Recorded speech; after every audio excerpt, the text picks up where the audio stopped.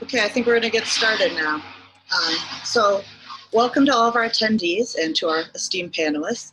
My name is Amanda Richardson. I'm the Executive Director of the Corporation for New Jersey Local Media, which is the host of this webinar on analyzing the state budget. Our mission is to build strong communities through journalism and civic engagement. Today's webinar on New Jersey's new budget is part of our community engagement series.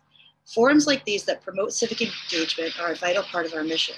You can see our past webinars on the future of local journalism and on the effects of COVID on the future of New Jersey Transit Rail on our website, which is newsweneed.org.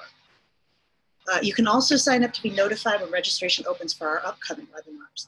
Those are on the boom in suburban real estate, bus transit issues, watershed protection, and education challenges in the midst of the coronavirus.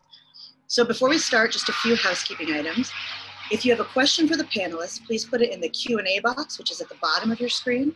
And if you're having a technical issue, please try to use the chat to flag it, which is over on the side. We're also recording this webinar and we'll make it available on our website within the week. And it's also being carried live right now on Facebook by both us and our media sponsor, the New Jersey Hills Media Group. The New Jersey Hills Media Group operates 14 weekly newspapers in print and online in Morris, Somerset, Essex, and Hunterdon counties. And it's one of the few news organizations in New Jersey that still covers dozens of local government meetings each month and provides traditional in-depth community journalism. We'd like to thank them for their sponsorship and encourage you to go subscribe at newjerseyhills.com. So turning to today's topic, New Jersey passed its 2021 state budget a few weeks ago. The budget includes a number of controversial provisions, including borrowing $4.5 billion to balance the budget, raising the millionaire's tax and corporation business tax, and introducing a child rebate program. We're very pleased to have 4 of the state's top fiscal policy experts here with us today to discuss the budget. Going alphabetically, we have Richard Keevey, who served as the budget director for 2 New Jersey governors, one Republican and one Democrat, and went on to Washington to serve as Deputy Undersecretary of the Defense Department and CFO of the Department of Housing and Urban Development. He's a senior policy fellow at Rutgers and a lecturer at Princeton University. Next, we have Brandon McKoy, who is president of New Jersey Policy Perspective, an influential liberal think tank for the past 30 years. When the Murphy administration convened the state's various advocacy groups to brief them on the ins and outs of the budget that was adopted last month, it was Brandon who conducted that briefing. Next, we have Senator Steve Oroho, who serves as the Senate Republican Budget Officer and is regarded as one of the legislature's leading fiscal policy experts. He's a certified financial planner, and he co-chaired the bipartisan economic and fiscal policy work group that produced the Path to Progress report. And then finally, we have John Reitmeyer, who is the budget and fiscal policy reporter for New Jersey Spotlight, which is the new nonprofit public policy website that merged with New Jersey Network News last year and continues to provide in-depth analysis of the most complex public policy issues. You can find his work at njspotlight.com. So, to dive into the questions, my first question is, did New Jersey really need to borrow $4.5 billion to balance this year's budget? Was that the right decision? And were there other alternatives? So, Professor, I'd like to start with you on this one. You need to unmute yourself, sorry. There we go, thanks Amanda. As soon as I figure out Zoom, I'll give you my answer, all right? I think it was a very bad decision. It wasn't needed. It's going to be very costly. It's a one-time slug of money into the budget that can't be repeated. And the use of the money, for example, homestead rebates, was poorly designed. So from an overall point of view of using bond money for operating purpose, I think it was poor and not needed. So, all right, Rich, so if it's not needed, what other options do you have? Well, there's a whole bunch of options out there, any one of which or a combination of which would have addressed the problem. First, we could have made some reductions. A simple 2% reduction would have gained about $1 billion. Instead, the governor, as well as the legislature, added money into the budget. The budget is as big as what it was proposed back in February. 2, we could have reduced perhaps the contribution to the pension system. We have $4.8 billion in there. We could have deferred $1 billion perhaps. We could catch up with later.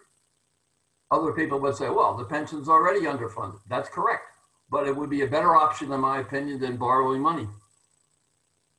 Third, we could increase some taxes and use them, in my opinion, properly. If we increase the income tax, I have no problem with that, but we shouldn't be giving homestead rebates for it. We could increase the sales tax, bring it back to where it was before it was reduced about 2 years ago. Bring it back to 7% would generate $700 million. Same thing could be said for the inheritance tax. We don't need to reinstate the whole amount, but we could raise the limit and tax and gain some money that way. We could look at the tax expenditures. There are $30.5 billion of tax deferrals, credits, and deductions in the tax code.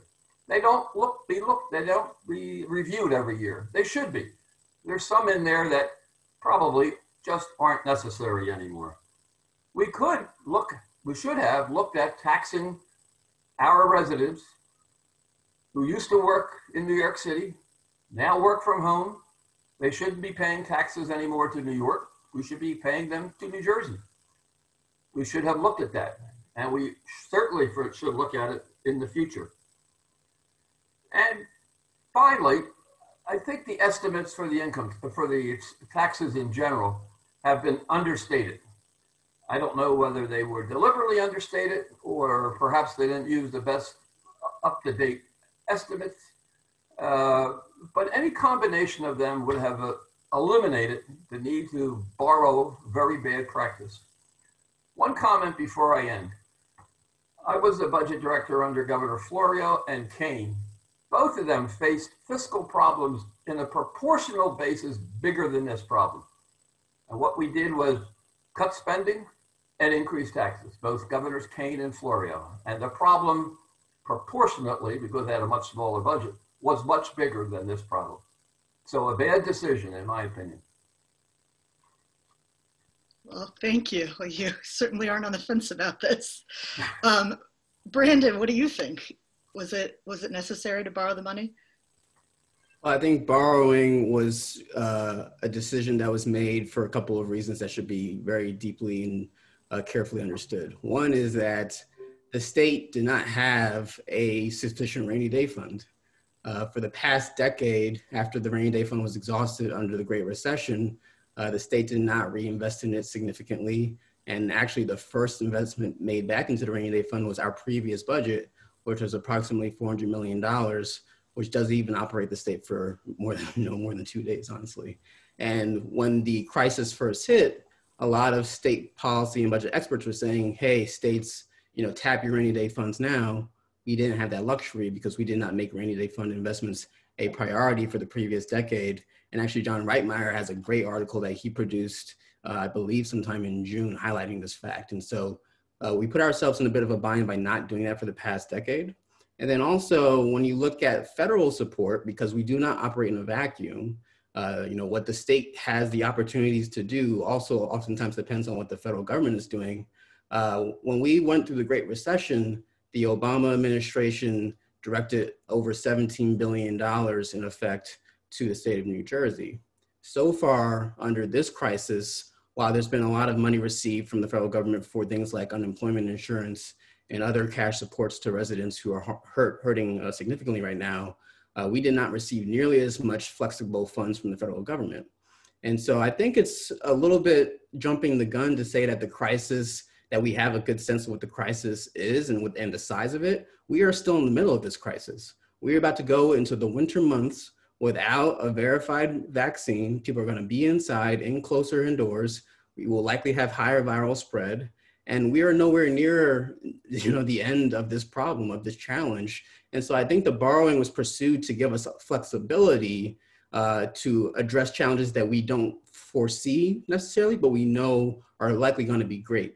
Now, the $4.5 billion figure, I think you can argue over that. And it was originally supposed to be $4 billion. And then it was supposed to be $4 billion over the course of a 10-year payment plan. And then that very, very quickly became $4.5 billion over the course of a 12-year payment plan. That's not something that you like to see, happen so swiftly when you've just borrowed more money. But I agree with the professor that raising taxes would have been far more preferable if we could have done that. And there's plenty to do with regards to the estate tax and the inheritance tax, as he mentioned, restoring the sales tax to where it was. And the NJ Policy Perspective, my organization, actually put out a plan that would have raised over $3 billion the vast majority of which would have been focused on the top 1% of households. And so there were different options available to us, but I think in just the sausage making process, you end up having a situation where we end up deciding to borrow. And I don't think borrowing is the worst idea in the world, depending on how you do it, but there are some concerns that we're gonna make mistakes that we don't need to make.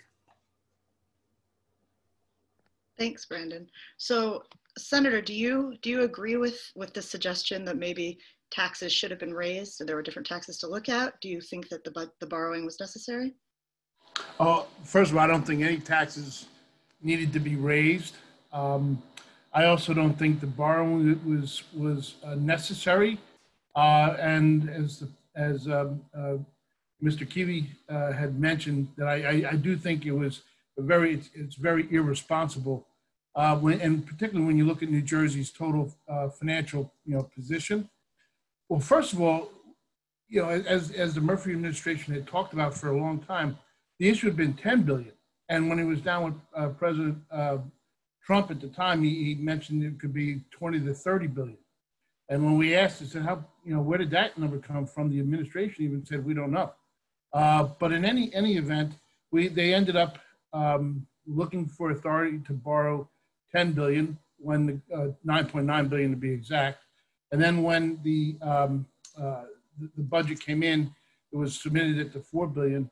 But as the professor had talked about, there were so many different other options. We didn't have to be in that kind of situation.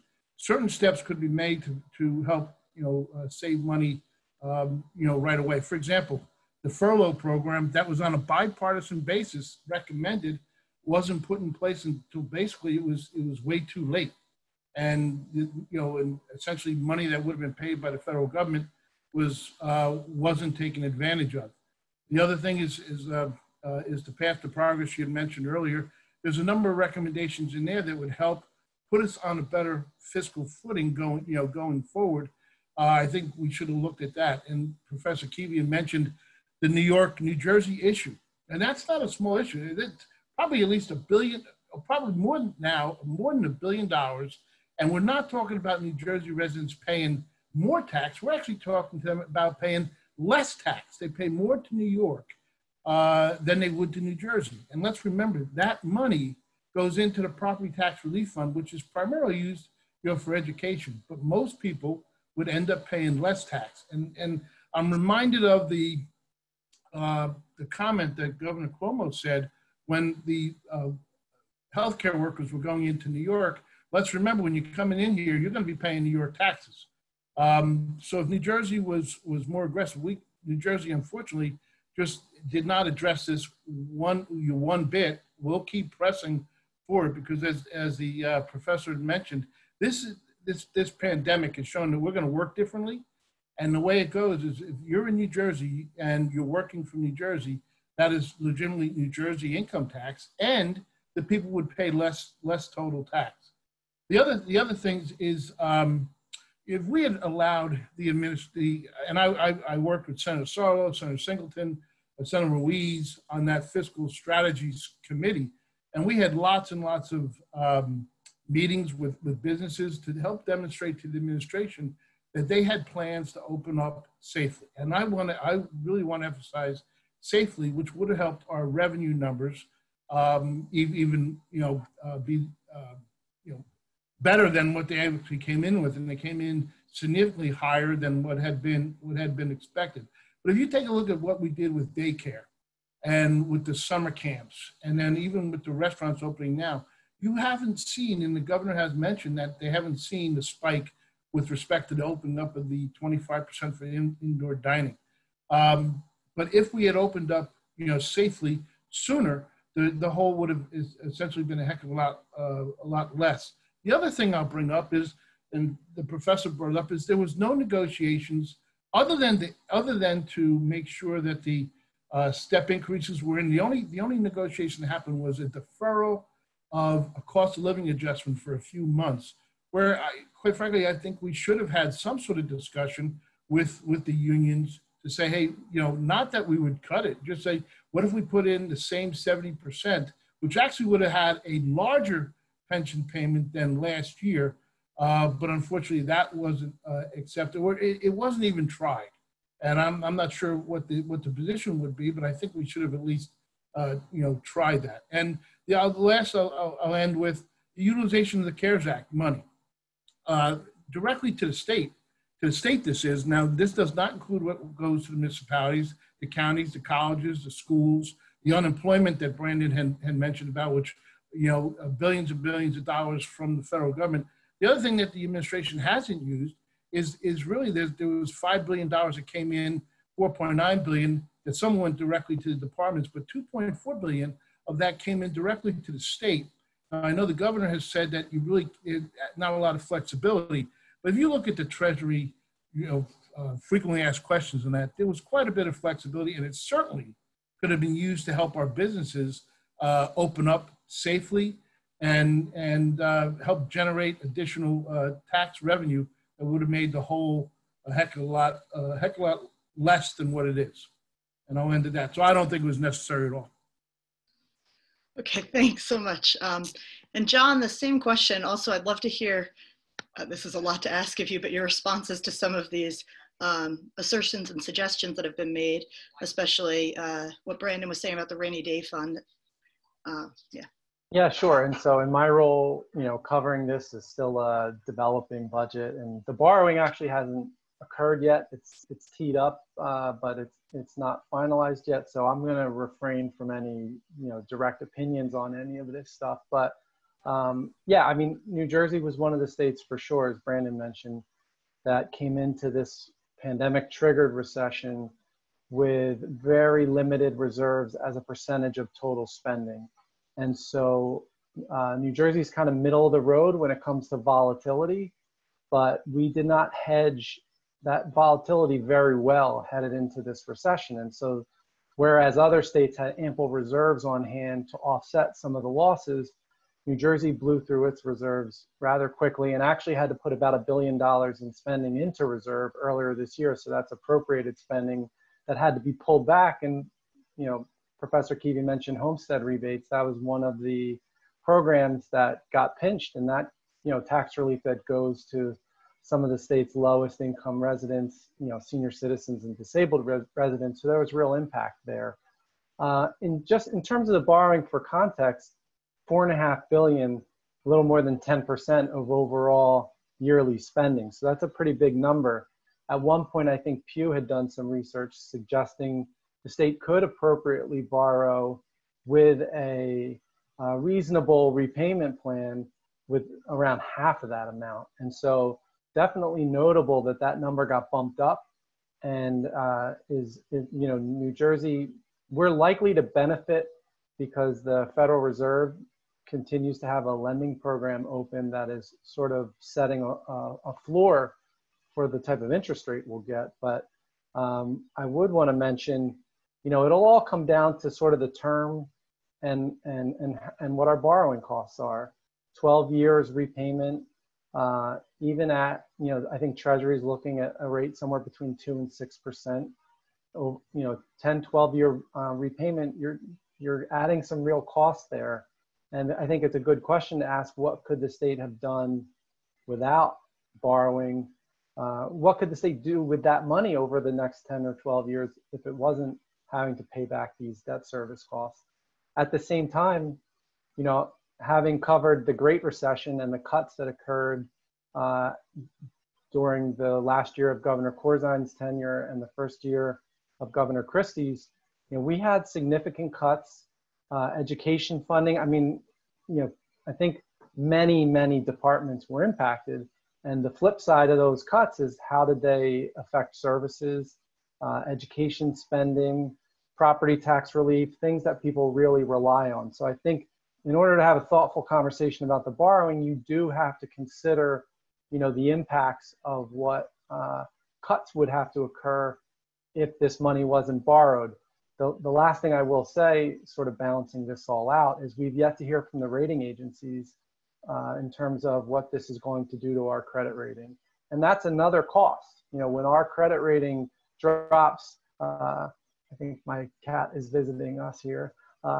When that credit rating drops, it adds to the borrowing costs, and they ultimately get pushed along to taxpayers. And so it's all part of the analysis here that I think is worthy of talking about.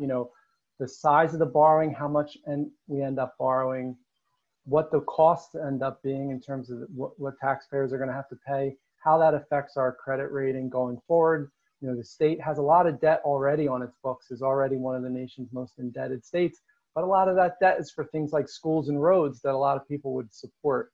And then, if we did do some of these drastic cuts, what would the impact of those cuts be, and how would that play in our broader economy? This governor in office now, Governor Murphy, he clearly wants to spend his way out of this recession, and I guess we'll have to see the long-term impact of that.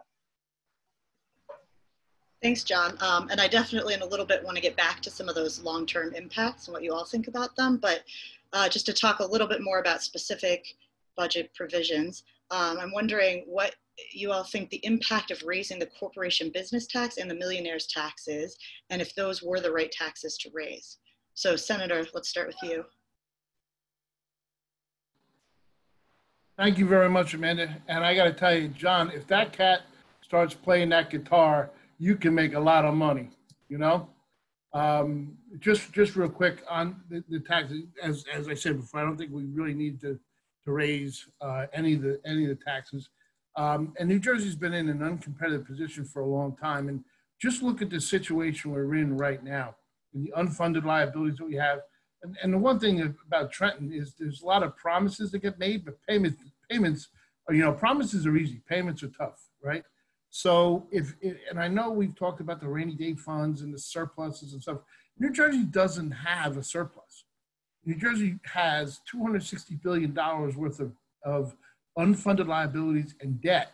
And that's the situation we're in. So that's the honest thing we have to take a look at. So the one thing that New Jersey's got some great assets. Obviously we got, a great, location. We got great workforce. We've got a great education system. We may argue about how it gets funded or where it gets funded.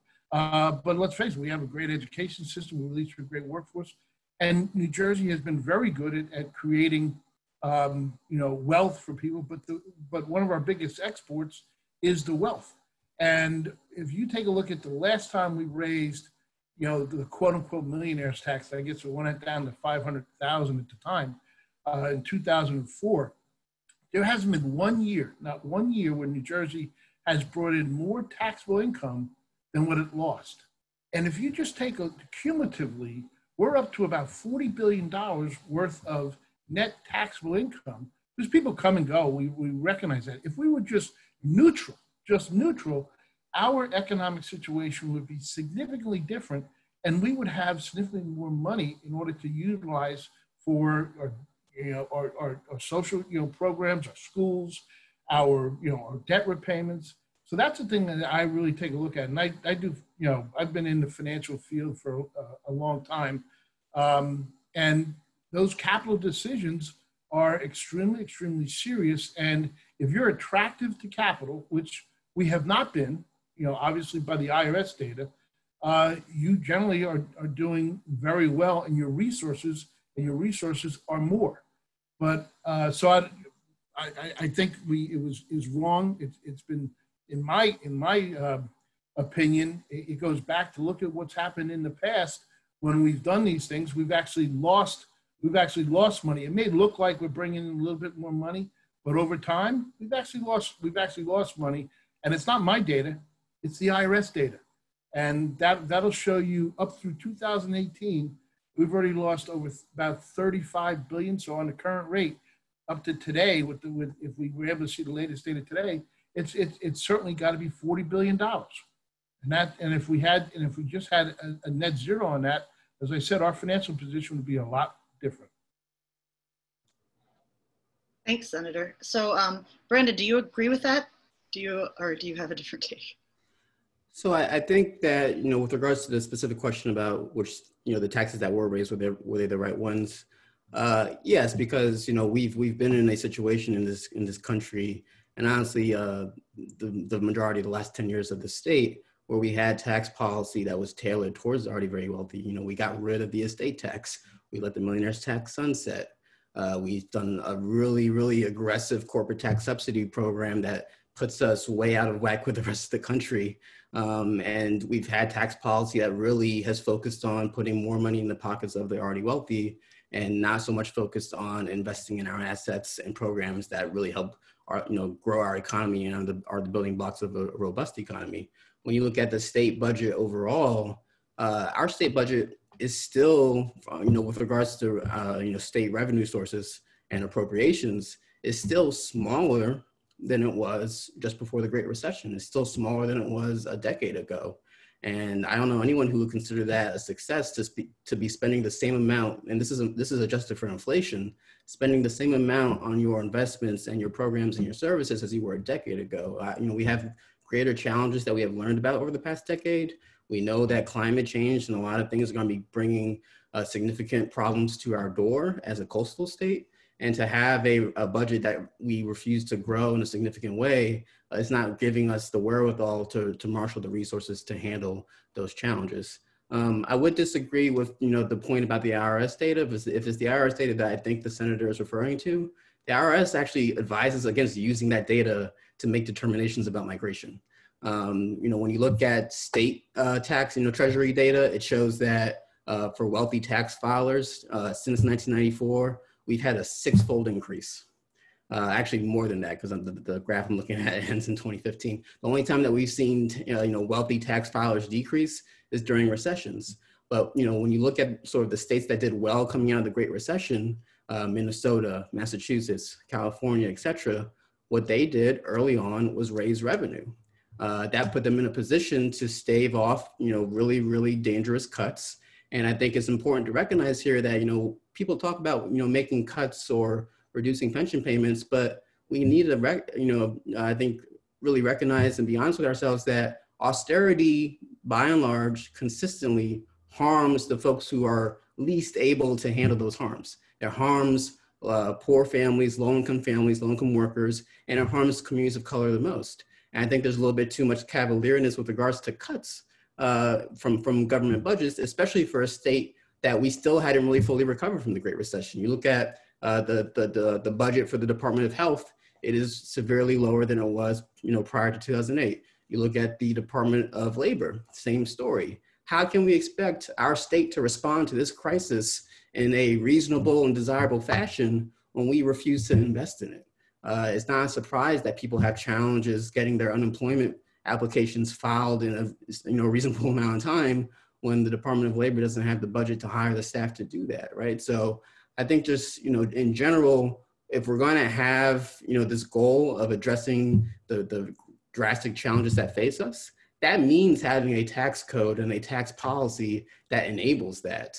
And, the millionaire's tax is just the first step towards that, but we still have a tax code that, requires more of the middle class than it does of the very, very wealthy. And I don't think that's where we really need to be as a state. Thanks. So there seems to be a bit of a fundamental disagreement here about the effect of taxes on migration. So John, I'd love to hear your thoughts on that, and then also on what your thoughts are on the taxes that were raised. Yeah, I think a lot of the discussion, we focus on anecdotes, but there's also good data out there, and I think it's a really compelling discussion because as we see the number of filers in that top bracket go up, I think I've also seen compelling data comparing us to other states and increases that most other states have experienced. And then you have to, what is New Jersey doing? What's the rate of growth in New Jersey versus other states? And are we growing our own millionaires for everyone that might leave because they no longer want to, contribute taxes to our state and fund things like education? Are we creating an environment where people can graduate into those upper brackets? And I think that should always be part of the discussion. When we look at the two tax sources specifically that went up, there was another one, healthcare tax that is more modest. I think we should also talk about the structure of the budget. Tax sources themselves, in some cases, are dedicated to specific purposes. And so when we talk about the income tax, that millionaire's tax increase, that brings in revenue that's dedicated to property tax relief, which can be a lot of different things, but it's not everything. And so there are some constraints when we rely heavily on a single source of income, especially one that's pretty volatile, as we've learned over the years. And so I think that also has to be part of the discussion.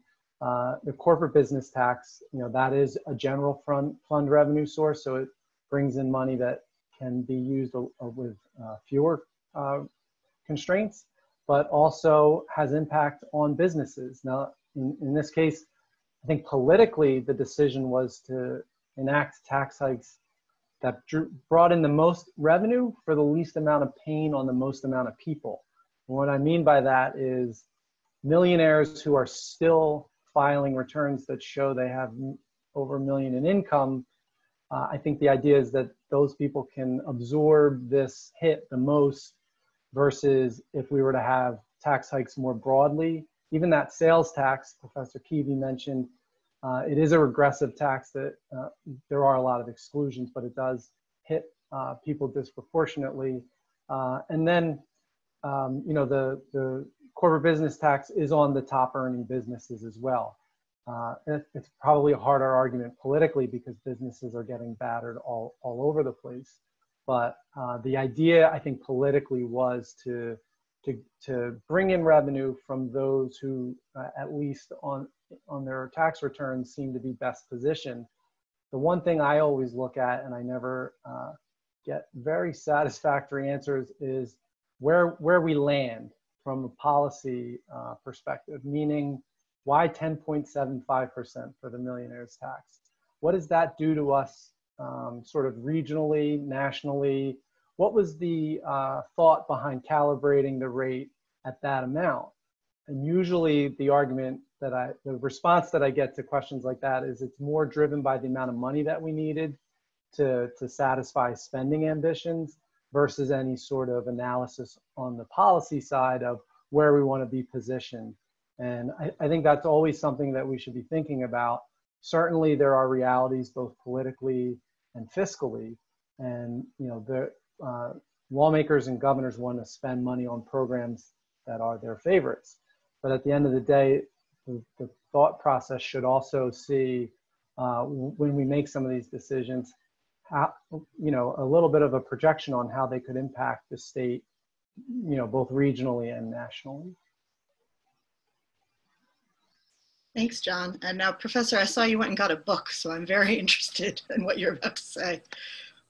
I was pulling out the Divine Comedy to see where we sat here. I have just some quick comments. And going back to how I made my comments about the issuing of bonds, I suggested in my scenario that it would be proper, in my opinion, to raise some taxes. But what really bothered me is we raised the income tax, which I personally had no problem with, the folks who were going to have to pay it. But what is amazing is how we're going to use it. Did we use it to fix anything that we had a problem in the budget? No. Are we going to use it in this year? No. We had a great opportunity to increase the income tax and use it properly instead of using it next year for people who, up to $150,000 of income. Poor choice of how we're going to use a tax increase. Secondly, the corp tax, at least in my scenarios, I never said increase the corp tax. Mostly because we have increased it significantly in the last year or two. Having said that, I want to point out that all corporations in this country, including New Jersey, benefited significantly from the federal tax code changes. Not only the regular corporations, but also the S corporations. So it also troubles me a little bit that the corporations are complaining that they have to pay a little bit more money. They got a significant tax break. Having said that, I appreciate the problems of making sure we keep the companies here in the state, et cetera, et cetera. And going back to, again, to my first comment, and I'll stop there, sales tax is a good one. It is really non-regressive in New Jersey. We don't tax food. We don't tax clothing. And if we raised it a little bit, we could also give a tax credit to those individuals with certain low incomes. So in my mind, there are some clear increases in taxes that are worthwhile, but the use of them is what really is troubling to me. I'll stop there. Thanks. Amanda? May I? Yes. Sure. Just real quick, because some of the things that, because I think John Reitmeyer made a very good point about the growth. Because if you take a look at where New Jersey is versus what the rest of the country or our neighbors have done, New Jersey ranks in the bottom, way in the bottom, like next to I think 47th in the rate or the growth of millionaires. And the one thing that obviously we didn't take into consideration is the impact of inflation on on those numbers. But even when the governor issued their press release about the millionaires tax, you got to take a little bit of pause when you look and say, okay, there's 2,700 more non-resident millionaire filers than there are resident filers, and believe me, so New Jersey you have both non-resident returns and resident returns. So you got to look and say, why is that happening? So I just want to put that, because there is data, you take a look on both sides of the issue, but you don't get into a situation where you have $260 billion worth of unfunded liabilities and debt, and without having had made significant bad decisions over a long period of time. And as I said, I believe, obviously, Brandon and I will disagree on how you get those additional resources. Do we need those additional resources? Yes, we do. But at the same time, I think we would be much better off attracting the capital to generate that income. And New Jersey, because of the situation of where we are and our assets that we do have that ability. We really do. As long as we stop chasing everybody away. So that sort of tees me up for my last question, which is looking forward, coming out of this budget, looking forward over the next couple of years, what is the state of New Jersey's budget? Are we facing a fiscal cliff this year or in fiscal year 2023 when the borrowed money runs out and we have to make up for lost federal aid and we have to pay debt service? We have to continue ramping up to our full pension payment, not to mention covering the cost of the new child rebate program and presumably getting back to properly funding the school aid formula. So what are our options then? And John, I'll start with you on that one. Yeah, thank you. We're definitely facing a fiscal cliff. I mean, it's just a matter of when at this point, and for some of the reasons you just mentioned. So first of all, we're deficit spending in the current budget with borrowed money. And so I wrote a story a few weeks ago that highlighted we're over 10%, somewhere between 10 and 15% of annual spending that will be sustained by one-shot revenue sources. So we only get this money 1 year. So we're gonna have to account for that. And I guess we'll have to see as the budget year goes on, how revenue collections influence that. We got a new revenue report out, just a little bit before we started today that showed, if we were in a traditional fiscal year, they extended it, but if we just considered July, August, and September, we'd still be almost 9% behind where we were last year. And as Brandon mentioned, we don't know where we're headed. I mean, the second wave, we're obviously seeing continued infections in New Jersey, and we don't know how deep it's going to get. Treasury predicts we won't see growth until next spring, starting next spring, but that's not even a given. And so, there are big things that as we lose borrowed money, or there is a indication that there is likely another stimulus package coming from the federal government. I think a lot of people are looking towards the outcome of the presidential election as a way to sort of handicap that. If you see Joe Biden win and you see the Senate flip Democratic, you might see a more robust, I think there's an expectation that you'd see a more robust federal recovery effort, which could mean we'd have money in New Jersey to pay down that borrowing. But that just means we still have the one shot unless the federal government is providing us money year after year, and I don't think that will be the case. And so, yes, the school funding formula, we're supposed to be increasing on a regular basis under a law that was passed just a few years ago. The pension contribution, we've been following a 1/10 ramp up that we're still in the midst of. And we actually fell slightly short in this new budget that was just signed into law. And so that's another big cost that's looming as we have to confront this idea of losing federal dollars or borrowed money. And as you mentioned, now we have this promise to use some of the revenue that will be collected by hiking taxes to pay people some sort of a tax rebate, some people next year on the eve of a big election. And so those are all kind of pressure points that I think New Jersey is going to have to come to terms with. It's kind of easy for me as a journalist to just highlight these problems and not have to come up with the solutions.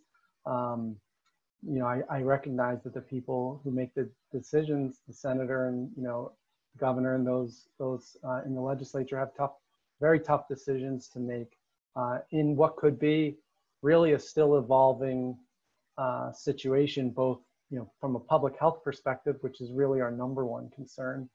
And then for all of us who look at the numbers right behind that, from how it affects the economy and how it affects the revenue stream. Thanks, John. So to turn to the senator, do you agree that those are the challenges, and do you have any thoughts on how to tackle them? Oh, yeah, well, thanks, Amanda. And John's always extremely thoughtful. I love reading his pieces. I said many times on many panels, I said that John would make an excellent budget member of the budget committee. He understands it extremely well. But as far as facing a fiscal cliff, New Jersey has been facing this fiscal cliff for many years, and unfortunately hasn't, you know, really had the, you know, courage to, you know, restructure some of the things. So, you know, Senator Sweeney had asked, actually, I think, and Professor Keevey was on that, the path to progress, and we put out a report, and not everybody agreed with everything that was in the report, and I give the Senate President Sweeney a lot of credit in the fact that he went around the state, and I was with him, and I know Richard was with him at different locations about, you know, what New Jersey is facing. And I said before, New Jersey, and this is many administrations, you know, has always been good at making promises, but making payments, they're not. And I'll just, for example, what really scares me about this $4.5 billion worth of debt, the legislation allows them, we talked about 12 years, the legislation that was passed that I voted against allows them to refinance it over a much longer period of time. And as an example, in 1997, under the Whitman administration, they did those pension bonds, and it was issued. And quite frankly, then there was over the years about $2.9 billion that were issued, most of which was issued in 1997. Well, guess how much is still outstanding today? $2 billion. $2 billion. So how do we think it's going to be for this $4.5 billion? So I'm just going to, I certainly hope, and I've had many discussions with the Senate President, also certainly with the Speaker, and I'll keep on trying to say that, you know, we have to get back. We did that path to progress. So many reports and have gathered dust over the years through many administrations. And quite frankly, I was hopeful that this wouldn't, but so far it has. And there's no magic, there's no silver bullet there. There's no real, you know, unique idea that we had come up with. If you look at all the different studies that were done over the years, this, you know, we had a little bit of a different take on some of them. But if we don't take some of these actions, you know, the fiscal cliff, forget it, we'll always be at the fiscal cliff. And it's going to take a long time for New Jersey to get out of it. And the only way they're going to do it is by having some, you know, some fiscal discipline. And unfortunately, we haven't, you know, for decades. So, so yes, I do think we are at the fiscal cliff. I think we've been there for a long time, and we got to get some courage to actually, you know, get it addressed. Thanks, Senator. So, Brandon, do you agree on the fiscal cliff, and what are your thoughts on solutions going forward? Yeah, thanks, Amanda. And really great to be with you and John and the senator and the professor. We need to have more conversations like these more regularly. Senator and I definitely agree. We've been facing fiscal cliffs for a long time and will continue to. and agree that, New Jersey is really great about talking what it wants to spend money on, but not raising the ability to actually pay for those things. And it's a major, major problem. NJPP did a report a couple years ago with Cliff Goldman called The Notorious Nine, talking about the fact that it's been 3 decades of consistency of not being honest about what it's going to take to get our fiscal house in order, and making bad decision after bad decision. And so I don't think you fix 3 decades of bad decision making over a winter. You probably don't fix it over the course of one administration. But a lot of this gets down to the budget process that we have in place. And I think the budget process that we have is woefully inadequate. It is one that awards drama, it awards secrecy, it awards backroom deal making. There's not a lot of, cooperation and partnership between the OLS and the Treasury as much as there could be. And a lot of the decisions that get made are, basically how can we get through the next 12 months, where the decision should be focused on where does the state need to be to address the challenges that we know we're going to have in 10, 20, 30 years. We need to have a longer timeline and a longer sort of view of the horizon when we're making decisions today about our budget. And so the process doesn't really make a lot of space for those considerations. And I think it does us a very serious disservice all the way around. And so there should be more conversations about how we budget in New Jersey and how we come to these decisions, because it's there are best practices that other states have been implementing, things like multi-year budgeting, multi-year projections, combined projections from the legislature and the Treasury. Those I think would help improve the process quite a bit. And there are things that we should pursue vigorously. But yeah, we are going to be facing fiscal crises, with regards to the question of do we have enough money for the foreseeable future here, and especially because the crisis that we're currently in, which is really a twin crisis, right? It is a economic crisis, which we have seen before, but it's also a health crisis that we haven't seen in a century, that we don't really know when it's going to end or how it's going to end or if it's going to end, right, and fully. And that just, when you have that level of uncertainty, it can be really tough to make decisions that you're confident about. But I just think going forward, we need to do better. We need to have more robust conversations, more public, robust debate around our budget process, have it be less secretive. And talk about, I think our budget conversation is a little bit backwards. We talk about what we have the wherewithal and the political will to raise, and then say, well, what do we want to spend it on? And, the professor highlighted the rebate. Even the rebate, depending on who you talk to, it's a one-time deal or it's an every year deal, right? We don't really know. If you want to do it permanently, the smart way to do that, the smartest way to do that would be, making a change in the tax code through the EITC or the child tax credit or something like that. You just did a rebate. So at least the millionaire's tax is permanent, but the rebate, we don't even know what that is. And so we raise certain revenue and then we say what we want to spend it on. The conversation needs to be, what are the needs of the state? What do we want our transportation system to look like? What do we want our education system to look like, right? What do we want housing development to look like? How much is that going to cost? And then how are we going to raise that revenue? But that's not the conversation we have. We have how much are we willing to raise first, and how are we willing to get it? And then we talk about what to spend. And I think that's a backwards conversation. Thanks, Brandon. That's a really interesting perspective. So Professor, I'll give you the last word on this question. We have had fiscal cliffs, but nothing like this. So this is much more dramatic, of course, exacerbated by the virus. And our solution is to create another fiscal cliff by selling bonds to fill in a gap that wasn't needed in the first place.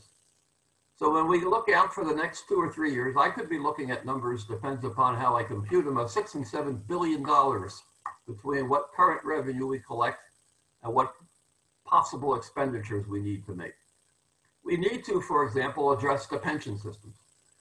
The Path to Progress report identified a way to do it that would affect no retirees and no people who are currently a state employee or a local employee, but for new people. And it has been basically totally ignored by everybody other than the group that put it together. Did you know that 73% of all spending in this state is at the local level? It's not by the state government, because all the income tax money goes back to the locals. So again, the local governments need to step up a little bit, and the state needs to take some leadership to address the number of school districts that we have, regionalize them where obviously important and necessary. Also, a lot of school districts, I was on a school board for 9 years, and we proposed a couple times for our local districts to get together. And you know what the answers were? Yeah, but we've had this football team for years. We don't want to change the way in which we do business. So sometimes the arguments don't make any sense. So the cliff is big. It's exacerbated by the borrowing. It's exacerbated by the fires. It's exacerbated by the pension system. We have school aid underfunding, and we have capital needs for the school districts. Add them all together, and we're looking at big problems. I would not like to be the governor in the next year or two, or the budget director for that matter.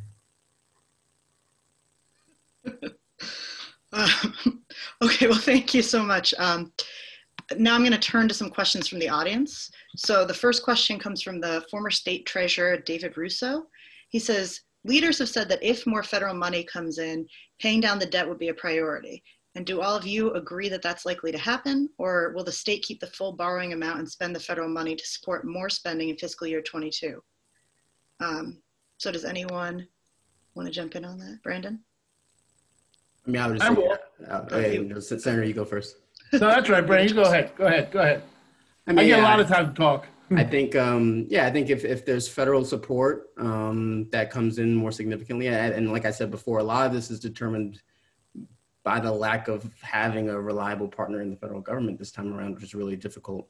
But if there is going to be more federal support, I think the state should prioritize paying down the borrowing that we just instituted, because really improving our credit rating, which took we had 11 downgrades over the past decade. Improving the credit rating is going to be critical to getting a lot of these things fixed. And so everything's a balance. But I think prioritizing paying down the new borrowing would be important.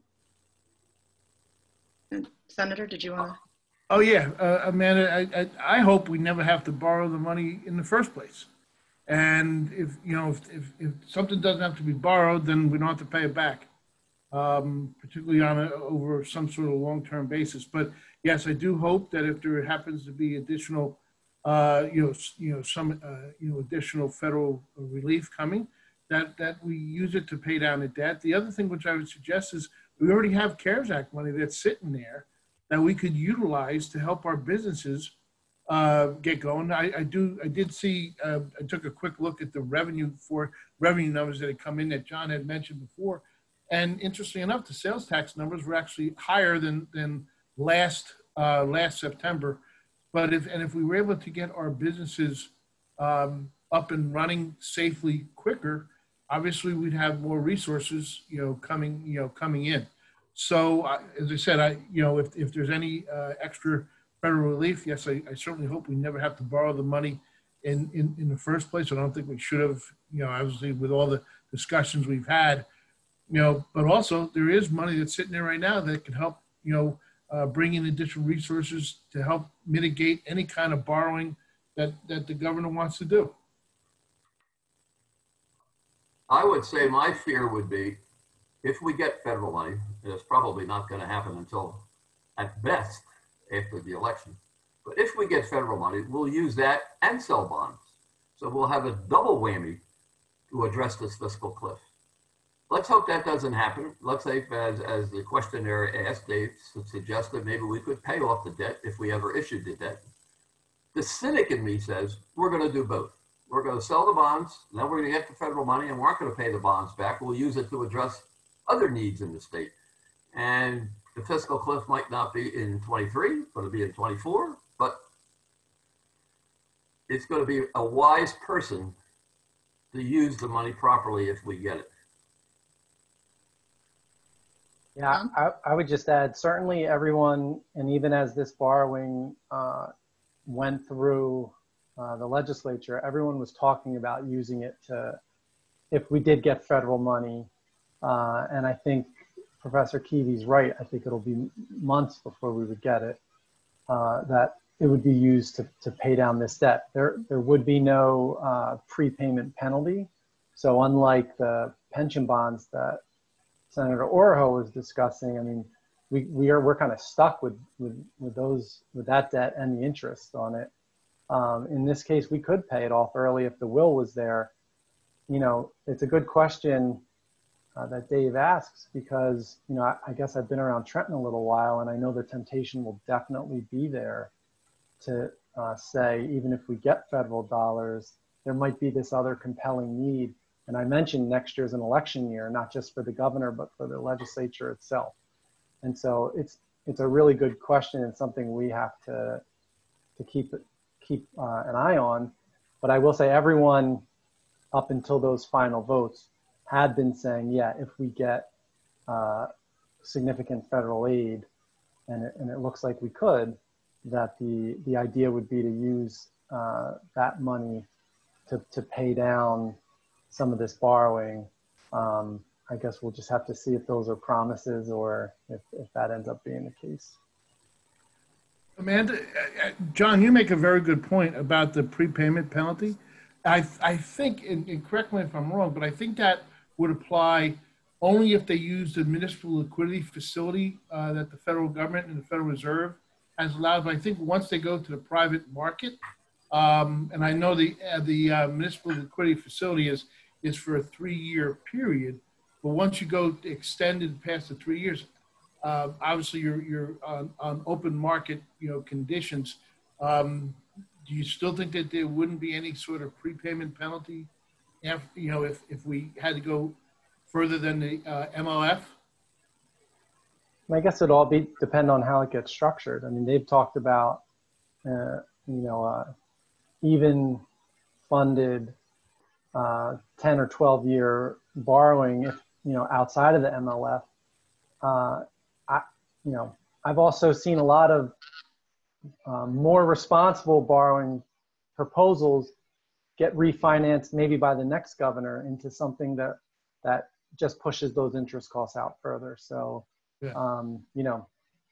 It's another one of these. Stay tuned. Yeah, no, very good, because quite frankly, if there's a prepayment, if there is a prepayment penalty, you normally get a lower cost up front. If there's no prepayment penalty, you pay a higher interest rate up front. Richard probably knows that a heck of a lot better than me.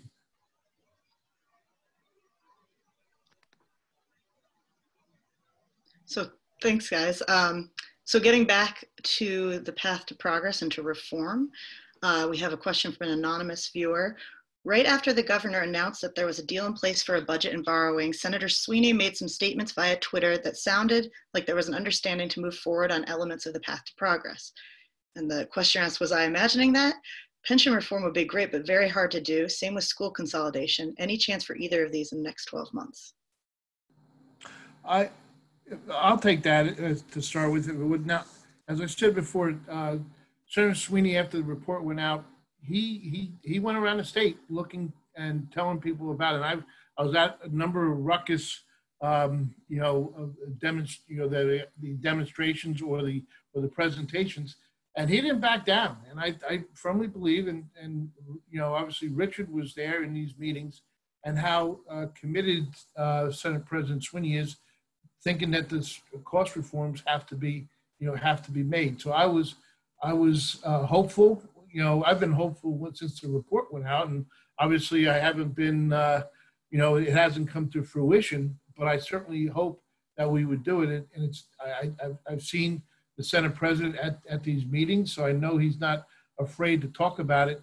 But also the reality is the professor had talked about, is the new plan. Even if we went with new employees, the idea is that no current retiree or active individual would lose anything, and quite frankly, it would modernize our pension system to have, it's called a hybrid plan, but younger employees would have a portability, because how many people actually stay in their same career anymore for 20 years? The odds are they're probably going to go to another career. But unfortunately, the way some of these defined benefit plans work, even if you don't like your job and you stay there for 10 years, you're almost like handcuffed to say, well, I'm going to stay another 10 years because I've got this defined benefit that I'm going to give up. The U.S. military went to a hybrid type of plan for new recruits. And it really does give some some flexibility and portability to to those employees. And we would also obviously make it available to anybody else who voluntarily wanted to come in. But a lot of these companies have done these kind of what they call cash balance plans. And I think particularly our younger employees is something that they would like. Now, if I'm looking at something that's 35% funded, and I'm starting a new career in state government, I'm kind of concerned whether I'm actually, if I'm waiting for 25, 30 years, whether I'm going to end up getting those payments. I think what we came up with would make sure that they did, but also give them some flexibility. So I'm hopeful. Thanks, Senator. And yeah, go ahead. I'll kick in. Call me a cynic. It's been about 2.5 years since we issued the report. No action has been done. Just to remind everybody, part of the pension problem is because the state funds all of the local school districts. The employees, the teachers who work for the school district pays none of that, nor do they pay any of the retirement health benefit for teachers, nor do they pay any of the Social Security contributions. So all that is on the state budget, which is a big piece of the spending. And the recommendations would address some of that. The recommendations will also address areas of school consolidations and municipal consolidations. So going back to my point that 73% of all spending is at the local level, unless we do something there, and including the pension systems big time, we won't meet the problem of the coming disaster, in my opinion. And count me as a cynic today, a hopeful cynic. Just quickly, the only thing I would insist upon, though, when we're thinking about anything with regards to pension reform, is a racial impact statement. It should be no surprise, and everybody knows that public jobs have been a significant pathway to the middle class for Black Americans for a very, very long time. A significant share of public workers are women. And when you look at some of the proposals that were put forth, it seems like there may be more aggressive reforms proposed for professions that are more likely to be workers of color and women than for those who are not.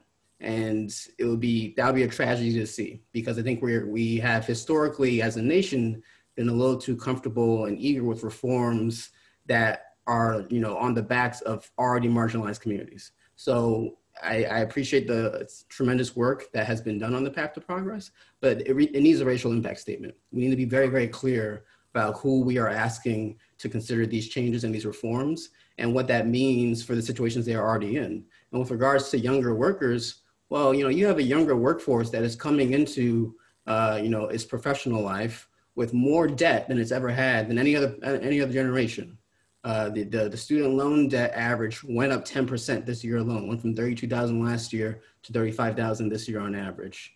And so if you're talking about reducing benefits for folks who are already in significant debt, that's going to be a challenge for them, right? And I think we need to recognize that, that might have an effect on reducing people's interest in public work. And that would just be another negative impact on the public sector, which needs more people. It needs more experts. It needs more people who really dig wonky, unsexy work, but that is critical to operating and maintaining and improving our society. And so I understand that there are a lot of pension challenges ahead for the state of New Jersey, but let's not be coy and sort of ignore the fact that the reason those challenges exist is because the state did not hold up its end of the bargain. It's the state that put us in this situation. And so to make a change that is going to then sort of harm and penalize workers, by and large, I think is not a fair, a fair response. I think there needs to be more balanced response, and whatever happens should be done at the negotiating table. Thanks, just a comment on that, if I could. The one thing to remember on these defined contribution plans, New Jersey got into this problem because they weren't putting in contributions of many administrations, right? The thing about a defined contribution plan, you have to make your payments. So the idea of no more promises and no payments, right? So you have to make your payments. The other thing is you take a look at there's I think when somebody looks in and has been there for 5 years and you got 5 years invested in their career, and then they leave to go to another job and they have nothing to take with them for their retirement, that hurts. So now if you have a new, modernized kind of plan that they take it and they take it with them, and they see a 403B, a 457, a 401k type of plan that is increasing, all of a sudden, and hopefully they have enough discipline to say, okay, that's for your retirement, right? I think there's a lot more financial security in that, quite frankly, for everyone. And that's what I would just say, because I think the issue is, in a defined contribution plan, you've got to make those payments, where in a defined benefit plan, they didn't have to, If we were private, in the private industry, and the Pension Benefit Guaranty Corporation had oversight, it would have never happened. But unfortunately, they don't have oversight over government plans. John, did you have a response? Yeah, and I would just note, the questioner made an astute observation. Right after sort of the budget, the tax hikes, and the borrowing all got approved, you did see Sweeney and the Budget Committee Chairman in the Senate, Paul Sarlo, pivot to the talking about some of the spending reforms that were part of the Path to Progress report from a few years back. And I think those are more than just talking points for those guys. I do think that, there was a sense of cooperation in Trenton as we got down to the budget deadline in late September, and that everybody sort of had a give and take there. The challenge is I don't think you really heard that kind of talk in the Assembly. And next year the Assembly is on the ballot. And so it would be a tough lift to be pushing public worker benefit changes, with the caveat being, the governor has said all along, and the governor maintains good relations with the unions, that once we sort of lived up to our promises as a state, as Brandon mentioned, the state hasn't made full payments in quite a while, and some years no payments at all toward the pension system. We're still not making full payments, even as this ramp up plan is in effect. And so the hole keeps getting deeper to some degree. The question would be, as there, this is a really big pension contribution that's in this budget amid a pandemic, a recession caused by a big pandemic. Do we eventually see the unions come to the table, and maybe somebody like Governor Murphy has the political capital now to broker some sort of meaningful path forward that maybe everybody might not like but could live with? I think that's a big question, and maybe that's something for after the election. But in terms of just in the near term, until we hear more of that talk out of the Assembly, I don't know how seriously we can take it. Amanda, just real quick, because John brings up a real good point. And in the Senate, and just back to the professor's comment, once that report came out, it was Senate President Sweeney and Senator Sarlo and myself. There were actually bills introduced in the Senate on a bipartisan basis for maybe not all the recommendations, but I think a very significant percentage of them. I don't believe that there were many that were ever introduced in the Assembly. So I do think that on a bipartisan basis, they were introduced in the Senate, and hopefully the Assembly and maybe the Speaker, the Senate President, the Governor can come to an agreement as to let's get some of these bills moving. So a related question that came in from another anonymous viewer is, how important is it to keep to the schedule to get to the full actuarially required contribution to the pension system by fiscal year 2023? And what's the cost if we don't? I'll take that to start with, because I was actually the sponsor of the bill to make sure the pension payment used to be the last payment ever made at the end of the fiscal year. So what would end up happening is we didn't have the money, so they didn't make the payment. We actually put in place where the pension payment would be made on a 25% each year that we would make those payments. I'm not really sure if the administration followed it this year or they didn't, or got it suspended because of the pandemic. But that had been done for actually a number of years, and quite frankly, it saved the state a significant amount of money because at the time the plans are doing very well. And one of the key things about any kind of financial planning is you keep putting in the money to because dollar cost averaging generally helps your total return. But anyway. It is important that, hey, listen, those were promises that were made. We're not going to get out of them, but let's face it at the same time that, as I keep saying, the promises are easy, payments are hard, but we came up with a plan that would have made sure we kept our commitments and also modernized the plan for younger employees or new employees, not younger, but just newer employees. Brandon? Yeah, I think making the payments extremely important. That's how we got in this situation to begin with, right? By not making payments. And so there's always going to be, we have a national economy that has boom and bust cycles. And if we're going to, during every bust cycle, defer pension payments, then we're never going to get out of this hole. And so I think making the payments is critical, and staying on track to that full payment in 2023 is 100% necessary.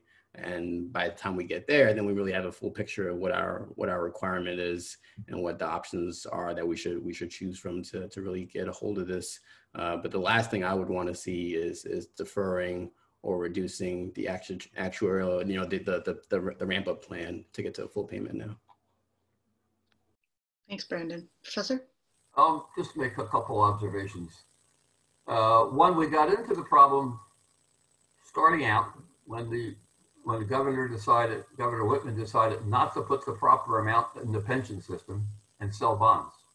Therefore, we created a budget shortfall that year that was solved only by bonds. And nobody addressed it for the next subsequent years.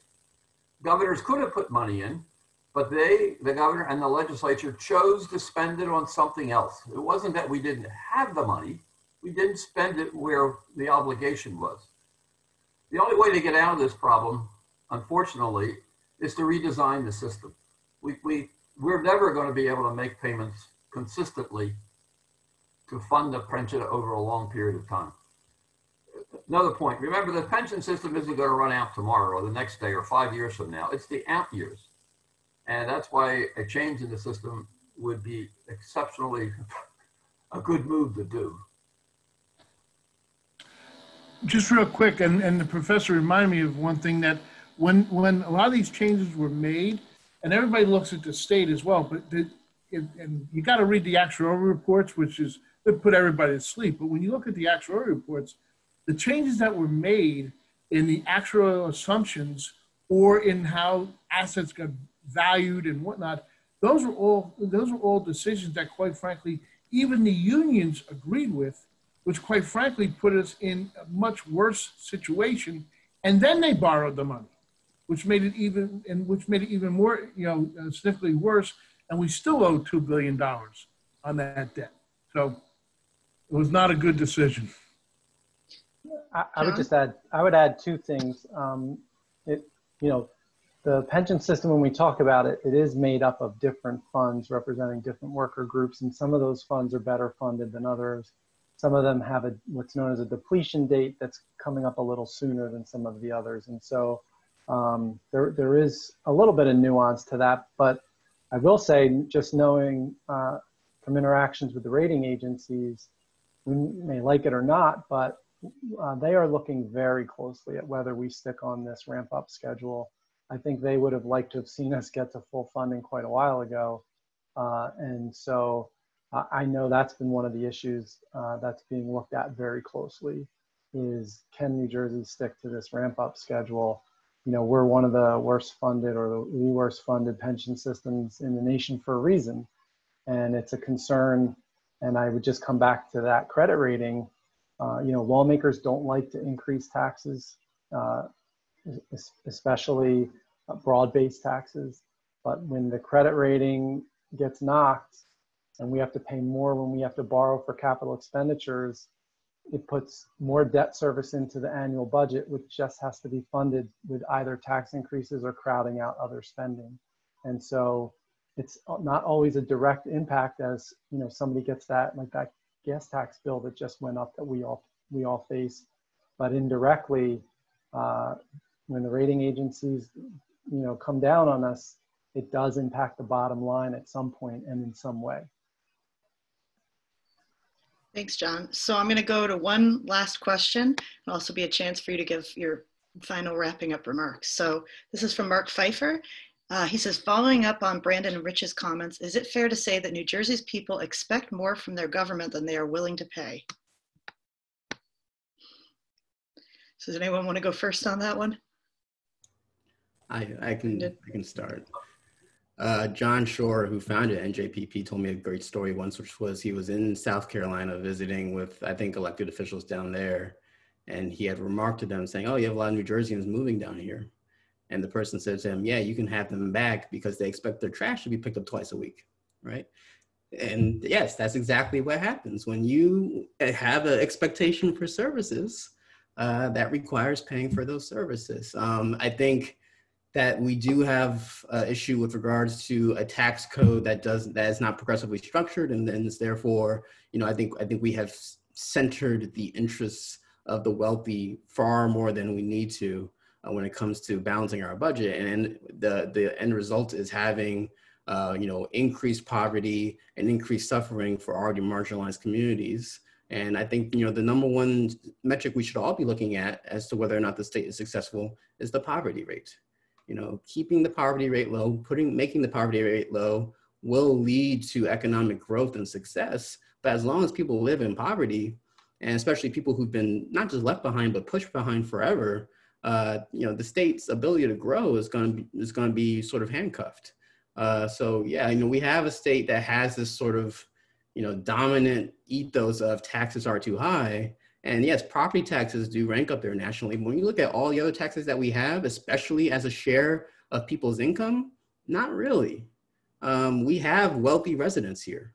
And if we have wealthy residents, then wealthy residents should be paying higher taxes. That's how it should go. And we have high expectations for a reliable transportation system that has not lived up to what we want it to be. We have expectations for high quality pre-K through 12 and higher education institutions that are not as affordable as they should be. We have high expectations for being able to live in an interesting and vibrant community that is safe. And there's too many parts of the state where that is not true. None of that gets better by cutting taxes. And even with the path to progress, even though there's a lot of great work done there, correct me if I'm wrong, but I believe the stipulation was made to figure out how to fix the pension system without increasing taxes. I don't think that's a fair stipulation. If everything's on the table, then put everything on the table. And the fact of the matter is that the very, very wealthy in the state, when it comes to a share of their income, pay a lower share of their income to taxes than the middle class does. And so we should fix that.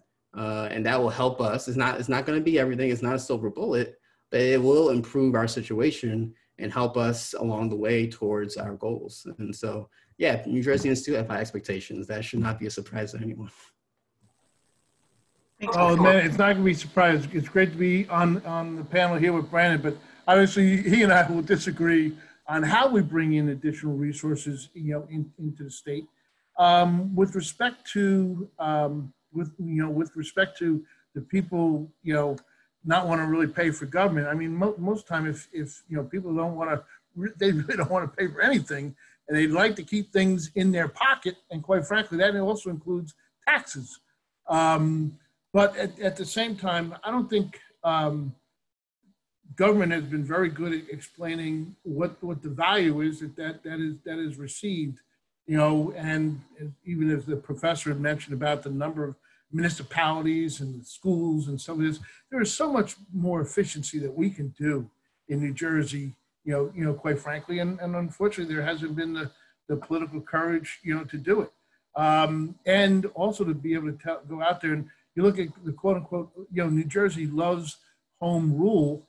But at the same time, I think it may have been, and Richard, you may have been involved with this, but I think under Governor Tom Kane, they mentioned that the cost of home rule was probably some in the range of 25 to, I think I heard as high as like 40% as the cost. So people want to have that kind of that kind of government, but let's face it, it's become extremely expensive. It's more than 20. It's let's see, it's more than 20% of our gross domestic product in New Jersey. That overhead rate is extremely way too high. So and I will also say that the expectations of government in New Jersey are very low because of the decisions that have been made, and they see the situation that we're in.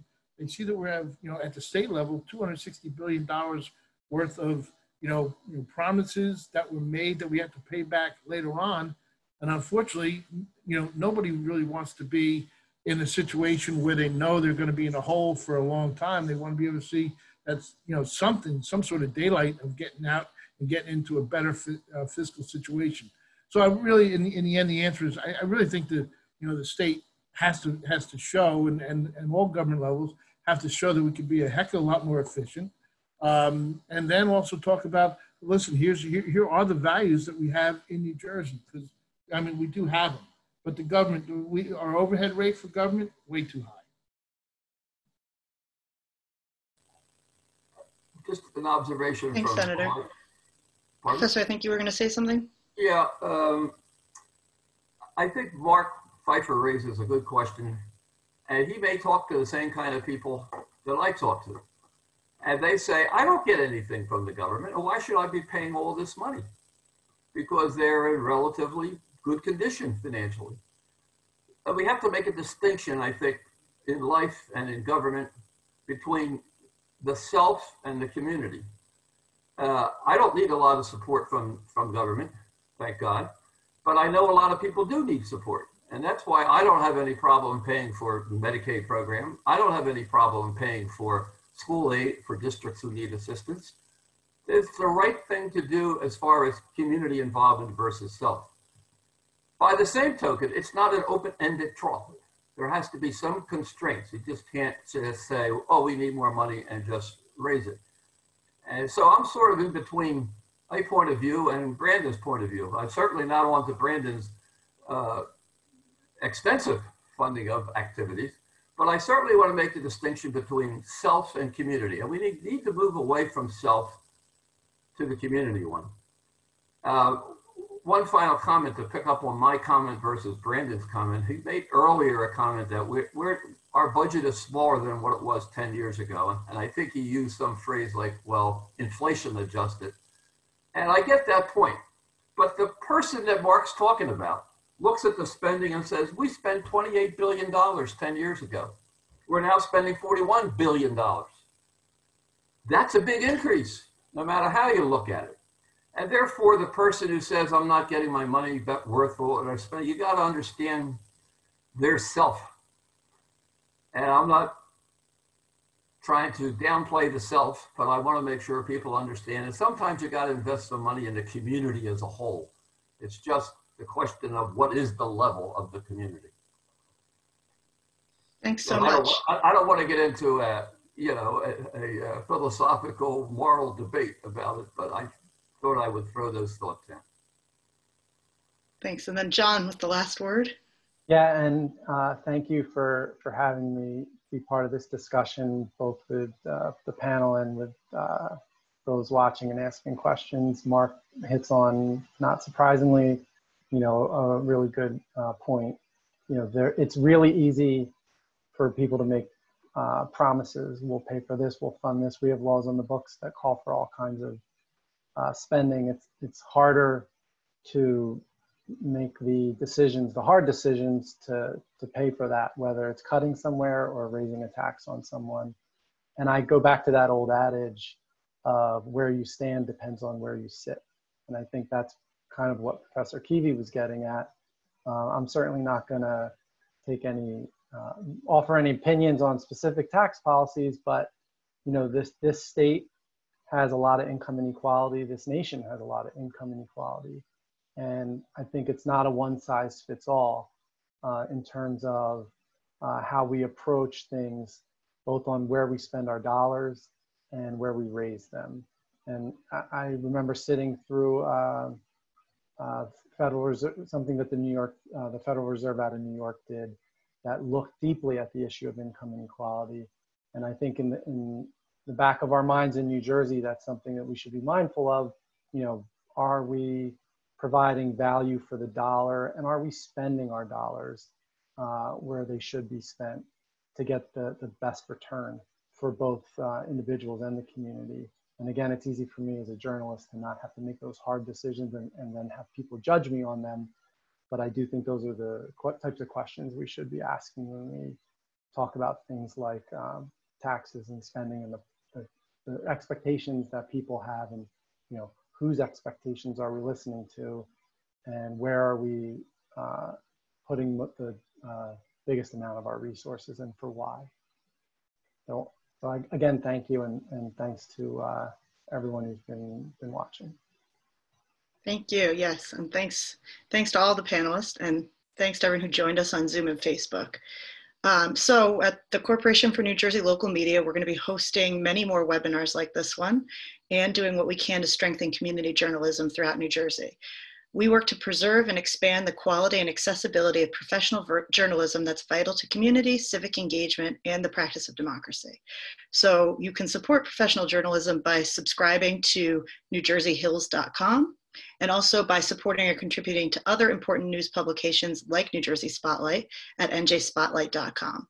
And we hope you'll join us at newsweneed.org to learn more. We're actually in the midst of our first fundraiser to support this community engagement series, so you can learn more and donate on our website, which is newsweneed.org. So thanks again to everyone, and thanks to all our attendees. Thank you very much. Thank you. Take care, all.